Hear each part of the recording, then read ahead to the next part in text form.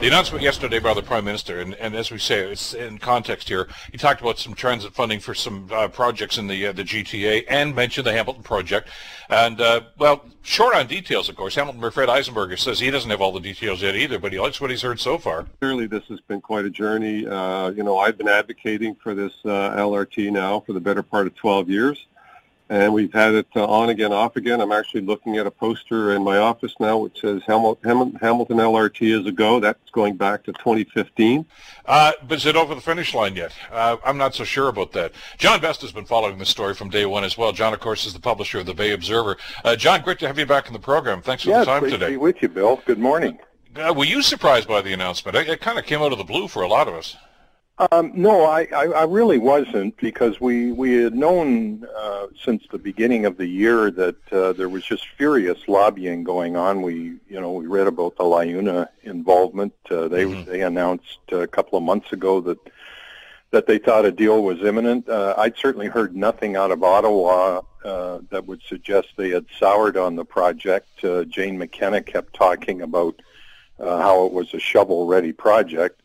I mean, my view is the only shovel-ready project in Hamilton are the flower beds in the traffic islands, because this project's got to go through an RFQ process. It's got to go through an RFP. Might even need some more design work. So it's not going to, there will be no shovel in the ground before either the federal or the provincial elections. So, and let's, we're being pragmatic about this, and I'll go one step further on this, and, I'm trying to parse the words that the Prime Minister said yesterday, and, did he actually say LRT? He talked about rapid transit, etc., which in some people's minds is going to leave that open to interpretation, John. Well, yeah, I mean, but I think that'd be a bit of wishful thinking, Bill, because we don't need $3.4 billion to do BRT. No. For the $1 billion that was on the table from the provincial government, that was enough money to do a thorough bus rapid transit that would, replicate the B line, but would also give us a north-south bus rapid transit and probably get us started on electrifying some of our bus system. So if it's not LRT, we don't need $3.4 billion. So details to come. As I said, the official announcement we're told is going to be tomorrow, which I assume in typical political fashion, John, all the bells and whistles. I'm sure that Carolyn Mulroney, the provincial transit minister or transport minister, is going to be there. The federal minister, of course, Minister McKenna that you talked about, and others to make an announcement like this. I'll ask you the same question I asked Richard Brennan a couple of minutes ago. Because of the history here, shall we say, of the way that City Council has dealt with this, is there going to be a time sensitivity to this announcement, like there was with the money for infrastructure that the feds announced a few months ago? Well, yes, because Jane McKenna has and others keep talking about shovel ready, and my question is, is there any transit or imperative here, or is it simply the goal now is to get money out the door as quickly as possible? I mean, we know we have 2 elections coming up, one certainly this year, and then we got 2 elections next year. So it seems the goal now is just to push money out the door without a whole lot of regard for whether it's transit metrics, all of that's gone out the door. Connecting with GO, that's gone.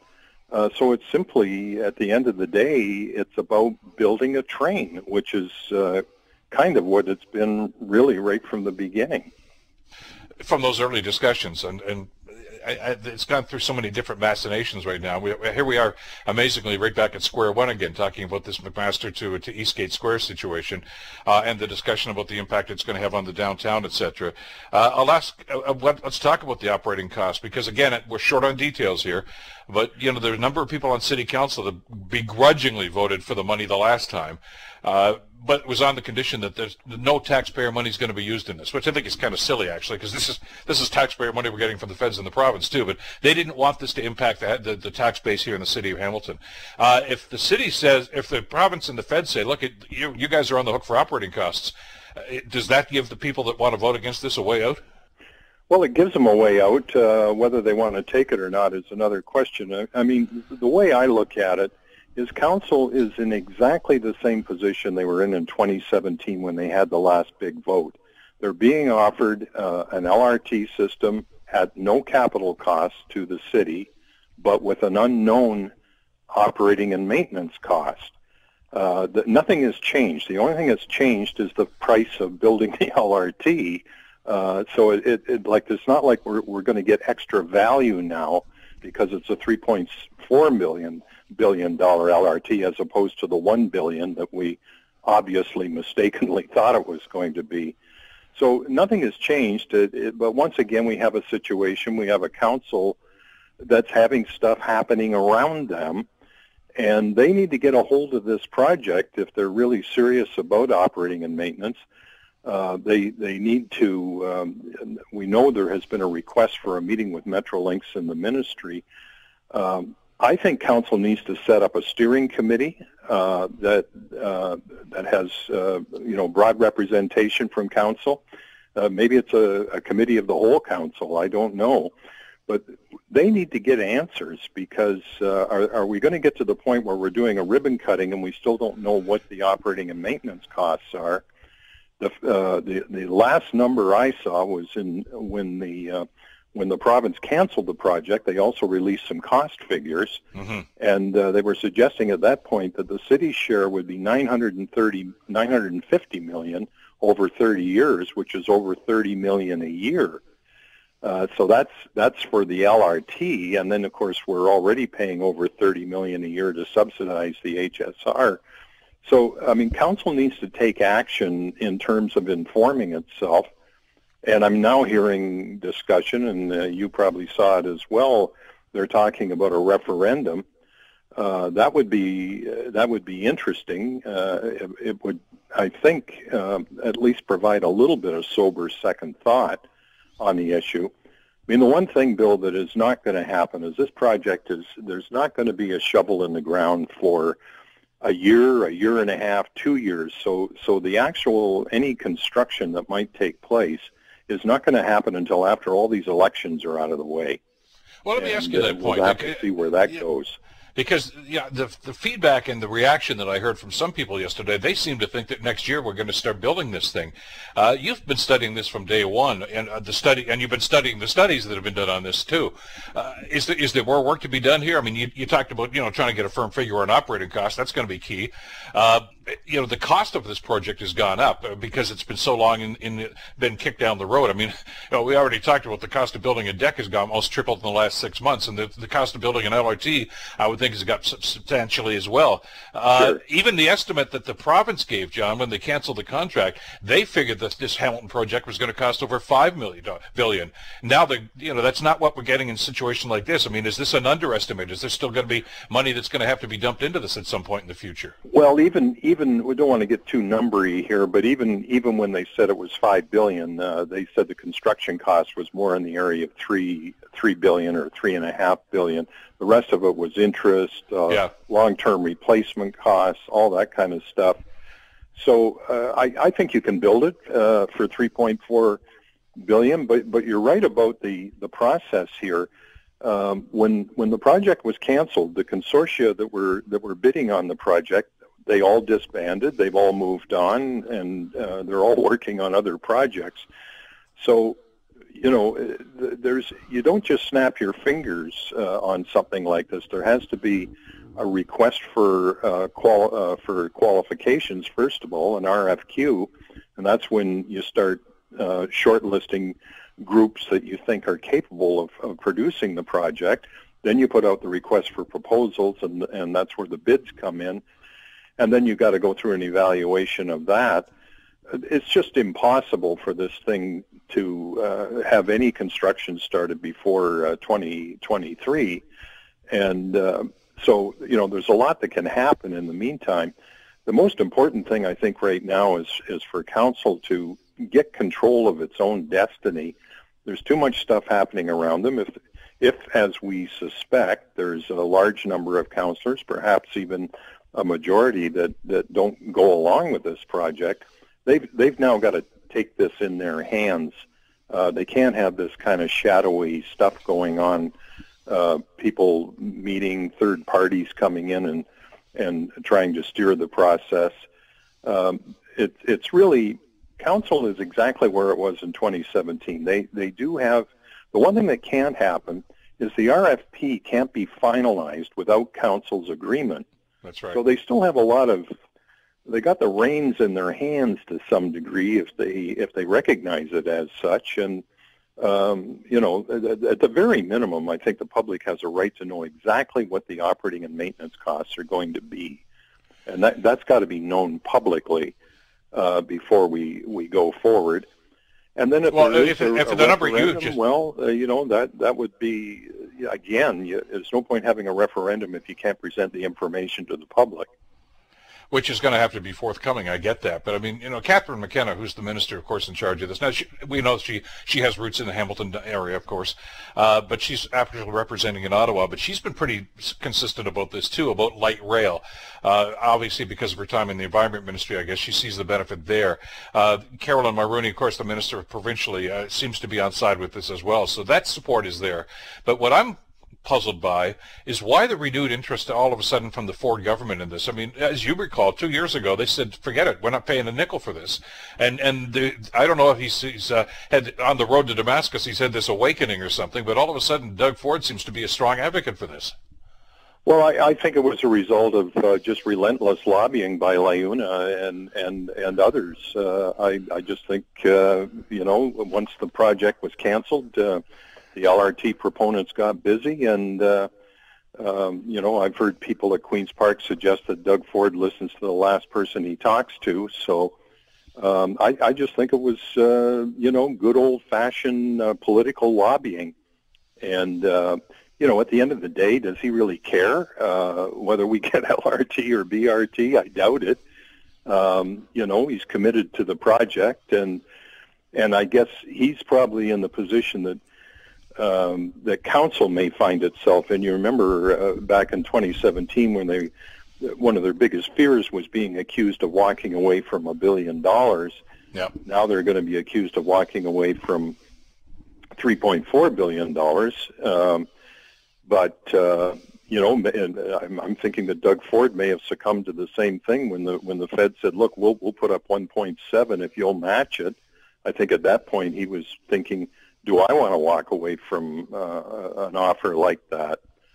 Who knows? I mean, you can't get inside his mind, but the one thing I do know is that none of this has anything to do with transit metrics or what's the best system for the city. This has really come down to wanting a train. That's really what it has come down to. It's you know, Metrolinx, you know, if Metrolink, if you could give them truth serum, I think they would paint a very interesting picture, because in their most recent release, I mean, they put together a proposal for a BRT system that was very detailed. Mm-hmm. And it was going to use both Main Street and King Street. I think you and I chatted about this before. Clearly somebody had done some serious homework on this project, and they had costed out a B line and an A line that would connect the harbor to the airport, and would go beyond Mac. It would go all the way out to the University Plaza in Dundas, and it also it would go beyond Eastgate. It would actually connect to the Centennial GO station. And you know, that's one thing about this project. It still has no connectivity to our GO stations at all, other than if you want to walk close to a kilometer, you can get off the LRT downtown and walk over to Hunter Street. But you know, in terms of, you know, the kind of things that we thought were important considerations about transit, none of that is there. None of that has changed. The other element to this is I think something that we can't lose sight of here either.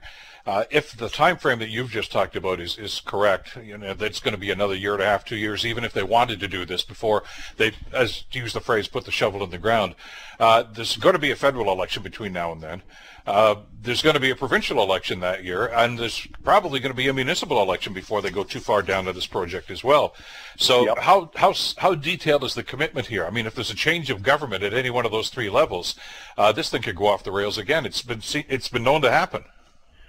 Well, I mean, we live with that kind of political uncertainty, and it, you know, I suppose it's a function of some of the dithering that's gone on. I mean, at this point, I really would like to see council finally, take control of to the extent that they do have control, and they certainly do in certain areas. But could council have moved more decisively, more quickly, earlier in this term, so that we wouldn't be sitting here a year out from a cluster of elections? Probably, but I don't think there's much point looking back. I think the thing to do now is get a clear sense of what the costs are, have a clear-eyed view of what this is really going to mean in terms of the taxpayers of Hamilton, what it's going to do for us in terms of a transit system that serves the whole city. I saw Andrea was cheering it in the paper today. Mm-hmm. And why not? I mean, it's going to serve 3 NDP ridings provincially and 1 federally. And all of a sudden she thinks it's okay for Doug Ford to find another $700 million for this. $700 million, just to put it in perspective, would give our PSWs working those long-term care homes that she cares so much about, give them all a $350 an hour raise.